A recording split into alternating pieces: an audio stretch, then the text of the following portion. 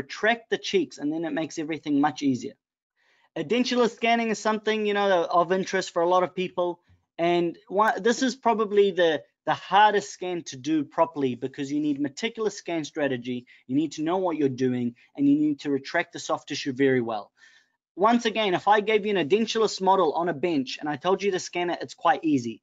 The issue people have with scanning edentulous scans inside the mouth, intraorally, is the soft tissue management, because they don't retract the soft tissues enough. And oftentimes I even get the patient to use cheek retractors and hold them, especially for the lower, if it's a resorbed arch. Just retract the cheeks, and then it makes everything much easier. And you have your DA to help control the tongue.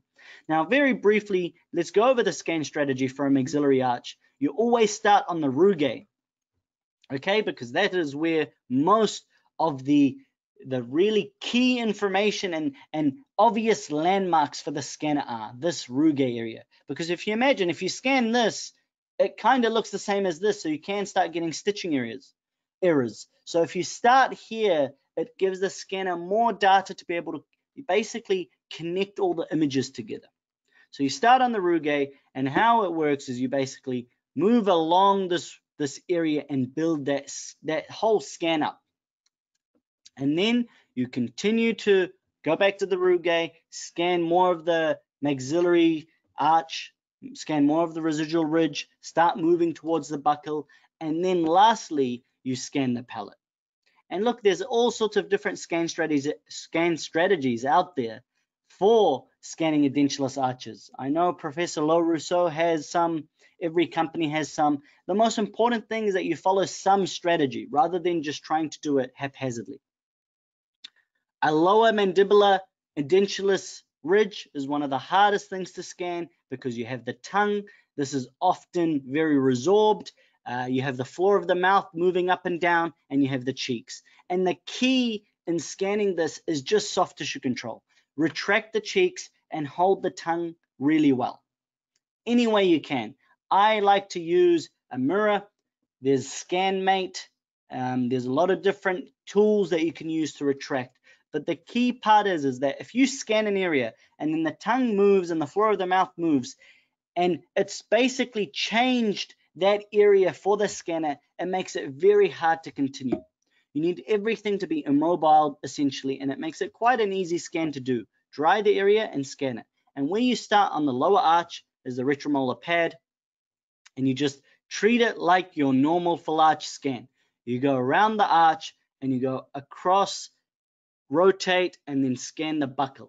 Oftentimes these ridges are so resorbed, you scan the buccal and the occlusal in one pass. You don't need to do occlusal, buccal, and then lingual. Oftentimes, after you've just done 2 passes, you scan the whole ridge, again, because it's often very resorbed. A common question is bite registration for the edentulous patient. How do I do it? And the answer is you need some sort of bite rim or old denture or something like that. You know, if you have a patient who just comes in with no dentures, no bite rim, and they're completely edentulous, you're going to have to send it to the lab to make something to capture that bite. And Medit software has incredible features for scanning dentures, and they even explain it to you right there in the software. And how you do this, how you scan a denture on the Medit software, is you start in the intalio surface of the denture. And why you do that is because that is the rough surface. You don't want to start on the outside surface, which is usually highly polished. And so you scan the entire intalio, as you can see there. And note, you are scanning this outside the mouth, because obviously you're scanning the fitting surface.